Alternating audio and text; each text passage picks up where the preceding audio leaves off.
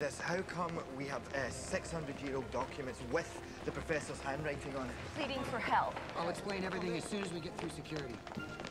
ITC is constantly advancing itself in science.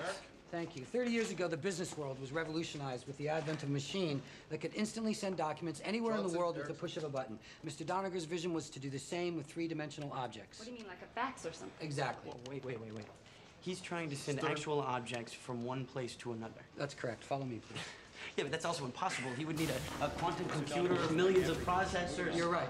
And we use them to build a machine that could actually fax three-dimensional objects. I'll explain these mirrors later. I know it sounds crazy, but it would have put FedEx and UPS out of business. Well, you actually made it work? Yes. That's gotta be a across a room.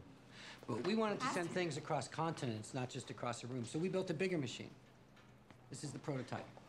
The prototype, so you mean that thing that we just passed? Exactly. It's the real thing? Yes. And we gave it 1,000 times more power. And we tried to send something from our lab here in New Mexico to a twin machine at a lab in New York City. Now here's the interesting part.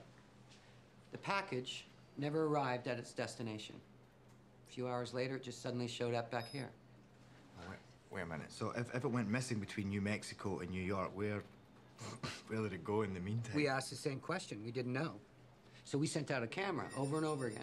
And we got back photos of the same location, a hillside with trees. And that's when Mr. Doniger made the brilliant decision to point the camera straight up.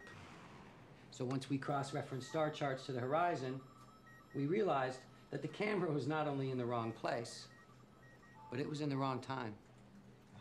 So what does that mean? It means the camera was taking photographs of a wilderness near Castlegar, France in the year 1357. So wait, what you're saying is that you accidentally discovered time travel? No, Mr. Stern, we accidentally discovered a wormhole. A wormhole that seems to be locked to a single time and place in the past. 1357, Castlegar. So what does that mean? You faxed my father's glasses and documents back to the 14th century?